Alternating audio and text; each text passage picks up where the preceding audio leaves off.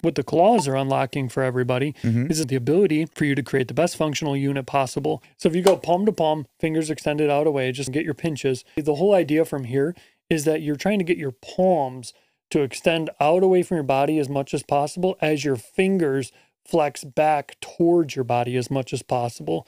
Now from there, if you just position your hands on the side of the handle properly, now you can just take those pressures and just go boom and push them into each other properly and into the handle.